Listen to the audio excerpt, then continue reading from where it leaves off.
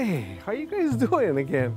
We're here on the island of Maui, and boy, is it breezy. Pa Kumukahi. So pleasant today is, and it sounds like there's someone speaking to me in these breezy trade winds. We have a special guest that we want to talk to today here in Maui, in Honokahua. We have with us Clifford Naiole, Hawaiian cultural specialist for the Ritz-Carlton. Aloha mai. Aloha, aloha, aloha. So, Clifford, I'm over here and I see this magnificent piece of artwork. This is ki'i. Can you tell me what this ki'i is for and how it relates to ʻAumakua? We're going to be talking about ʻAumakua today. Well, as you said, that breezes that come in, it can represent the voice of our ancestors. ʻAumakua. This sculpture here is dedicated to ʻAumakua. It tells of a place where we reside prior to birth. It's a place called Po. And it is signified here on the backside of this sculpture, where we reside and live in peace and tranquility until we're born and we go through this portal. We go through this puka. So Po is like darkness. Po is darkness, but it's a nice, peaceful, tranquil darkness. We come to the place called Au, which is this energy here, which is light and energy, and we live our life as we are, and then we go back. Once we leave this earth and we move to the next realm, we go back to Po. I want to just show the kiki real fast. Come over here. Look at this.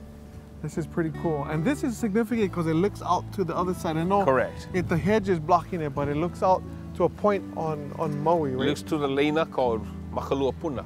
Makaluapuna. And the leina is the actual puka where we can go back and forth. Wow. And so we live this life, we go there once we pass, and then once we pass, we wait for our descendants to say, I miss my grandpa, I miss my ohana.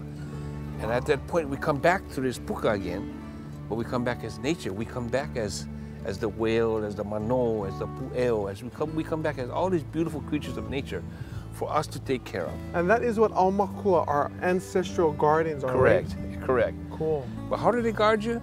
They talk to you inside here.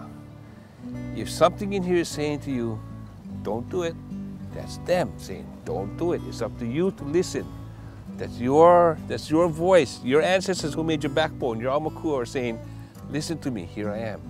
ʻAumakua encompasses nature, it encompasses the spiritual. You know, it's there to take care of you as long as you can recognize your ʻAumakua. So Clifford, this area here, what is its significance to this place, Honokahua? Honokahua is the site of a very, very large, it's a burial site, a wahikapu, a sacred site. So this is a celebration of life and death. It's here, we lived here. We had our farms, we had everything that we needed here. The ocean was so fertile as was the earth.